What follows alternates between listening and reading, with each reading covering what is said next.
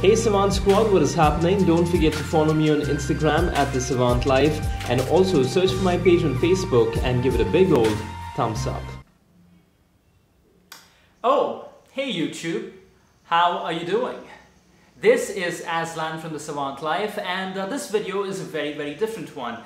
I'm not going to be riding any bikes, I'm not going to be reviewing anything. In fact, if you don't like the sight of my face or the sound of my voice, you might as well stop watching this video right now, because this video is all about me talking about the most important news stories in the motorcycling world. This is an experiment that I randomly came up with on a Sunday morning, and I decided to call the series Breaking News. You get it? The wordplay, the pun? You have breaking news on a news channel, and then this is also braking, as in the kind of brakes that you hit on a bike when you're going too fast. You get it? I hope you do. I mean, it's not that much fun when I have to explain it. Alright, but let's get on with things. So, I don't have a set schedule. I'm not going to make this into a weekly show or anything of that kind. I'm just making this one episode. We'll see how this one turns out, and then I'll make one whenever there is enough news stories to talk about. So with that being said, let's cut right to the chase and get started with the very first. Yes, we're making a tradition. This might just be us, you and I together creating history. So with that being said, let's get started with the very first episode of Breaking News right here on the Savant Life.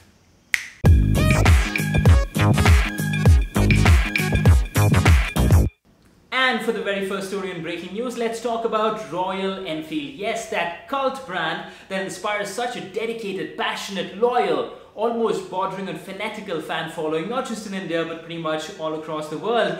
And boy, oh boy, are they milking that fan following to its absolute limit, because they have now launched the Pegasus 500. If you don't know what the Pegasus 500 is, it is nothing but the classic 500 with a new paint job and a very retro, cool World War II kind of positioning. Now, as most of you might remember, Royal Enfield used to supply motorcycles not only to the Indian Army but also to the British Army way back in those days when you and I, or even our fathers, were not born. Yes, so now they're harking back to that time and like really pulling out nostalgia, polishing it up real nice in a green paint and a brown paint, and selling these motorcycles at a real premium. The Pegasus 500 is going to be available only in two colors, the dusty brown and the olive green. Of course, in India we get the choice of only one color, because apparently, I did not even know this until yesterday, it is not legal for any civilian to have an olive green colored bike. As a result, we get to make peace only with the brown version, whereas the international customers in the US, in UK and Australia get to choose from one of those two colors. So to add to the premiumness of this bike, Royal Enfield is going to be producing only 1,000 of these, and out of those 1,000, only 250 of them are going to be sold in India. The rest of them are going to be shipped off to the US, to the UK and to Australia, and I'm sure customers over there will have to pay in dollars to buy these bikes, whereas we in India get to buy this at 2.5 lakhs on-road price in Maharashtra, and I'm sure it's going to be 2.6 or maybe even 2.7 right here in Bangalore.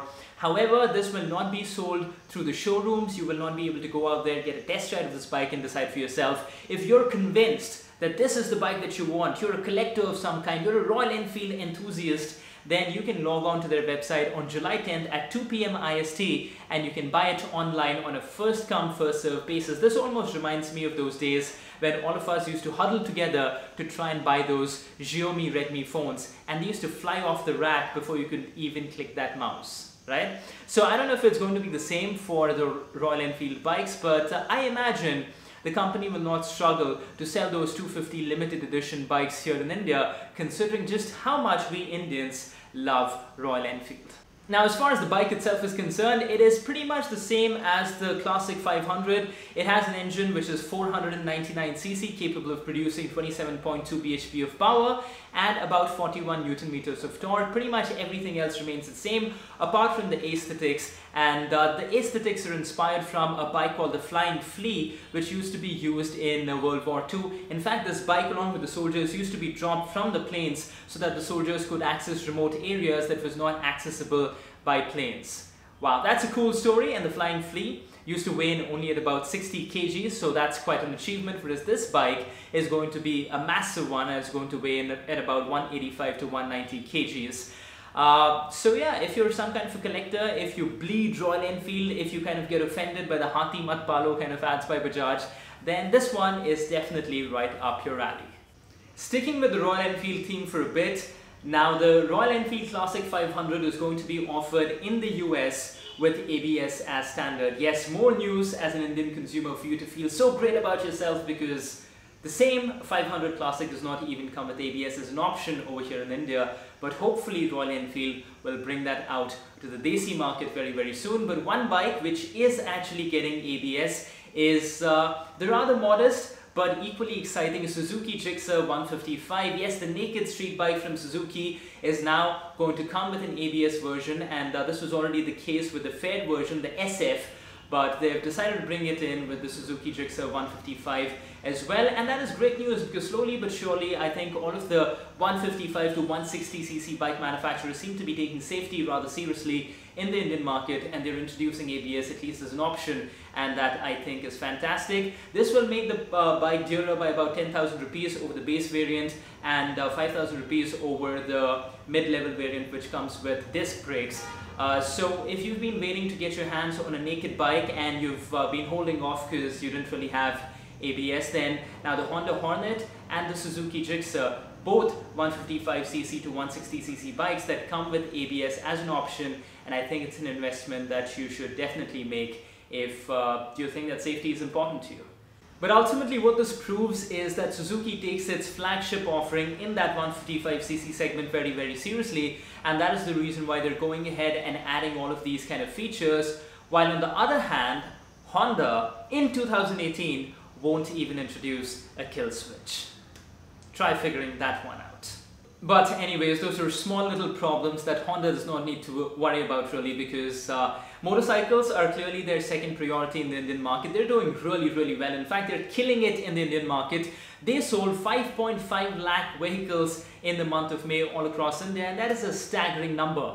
But you know what is even more interesting? Out of those 5.5 lakh vehicles sold, 3.5 lakhs of those were scooters. Yes, Honda is making an absolute killing and laughing its way to the bank, selling the Activa 5G, the Activa I, the Dio Delux, the Honda Grazia, and the list goes on and on. So they don't really need to be that worried about their motorcycle sales. So if you were really holding your breath, thinking that Honda is going to be introducing the CBR 250RR anytime soon, then you know, it's a bit of a joke. Honestly, it makes me laugh. You can kiss those hopes goodbye, because you're going to have to be content with the facelifted Honda CBR 250, because that is as good as it gets when it comes to motorcycles and Honda for the Indian markets. And finally, let's talk about motorcycle manufacturers who've been keeping enthusiasts like us at the edge of our seat and waiting with bated breath for their newest offerings. And yes, if you've not guessed it already, I'm talking about the BMW guys. Now, for the longest time, they've been talking about the BMW G310R and the BMW G310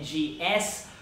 But I think these guys have been taking much longer than the TVS guys did with their Akula or their Apache or their Apache RR310, whatever they call that thing, which is actually a pretty impressive bike. I was just pissed off about how long they really made us wait. But the BMW guys really seem to be outdoing them, and it's, you know, not really a coincidence that BMW seems to be working with TVS in terms of launching this bike, producing this bike and all of that. So I'm almost getting this feeling that whenever TVS is involved, there are these really ridiculous lengthy delays as far as launching the bike is concerned. But I think finally, like they say, there is some light at the end of the tunnel, and no, it's not a freight train, because by all indicative reports, BMW is finally going to be launching these two bikes in India towards the end of June or beginning of July. In fact, they've already started accepting bookings, and a guy on XBHP went ahead and booked his bike. The indicative price range for the BMW G310 GS is supposed to be between 3.5 to 3.7 lakhs on road,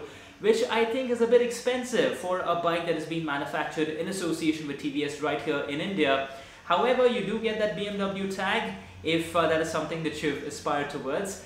And we'll have to wait and see how this bike really pans out, if it is really worth all of the hype. I would be more inclined towards going with the naked version, which is the G310R, and that I'm guessing would be somewhere between 3.2 to 3.3 lakhs. But ultimately, I just want those bikes to arrive over here so that we can test ride the bike and see for ourselves what it really has to offer. By the way, I don't really understand these guys going ahead and booking these bikes and paying 3 lakhs without even getting to ride the bike. That blows my mind, but apparently there are people like that out here. And by the way, if you didn't know, the booking amount is 50,000 rupees. Yes, that's 50,000 green ones if you have to just go ahead and book a bike that you've not ridden or you've not even seen or touched as yet. 50,000 rupees, that's what it's going to cost you. Alright, that is it. That is it for the first edition of Breaking News. I just randomly put this together, cobbled it up together on a Sunday afternoon, and this will be published on a Monday, which I think is a good way to start off the week by looking at all of the important stories in the motorcycling world from the previous week gone by. So let me know what you guys thought of it. I know that this is very different from what I typically do, but I thought this would be a nice addition to my kitty. Let me know if you guys enjoyed it. If you have any stories that you would want me to cover in the next edition, then drop them in the comment section below. And as always, sound off with your own thoughts, suggestions, ideas, opinions, whatever it might be. Drop all of them in the comment section below. If you like the video and if you want me to do more of these, then do hit that like button and show me your love. If this by any chance happens to be your first time around the Savant Life, then go ahead and hit that subscribe button, and while you're at it, also smash that bell icon so that you can be notified when yours truly puts out more new videos like this. Okay, I'm going to get out of here now and enjoy the rest of my Sunday. Edit this video, have it ready for Monday, all of that good stuff. I will see you the next time around, but until then, thank you so much for watching. Take care, ride safe, be good, and as always, have fun.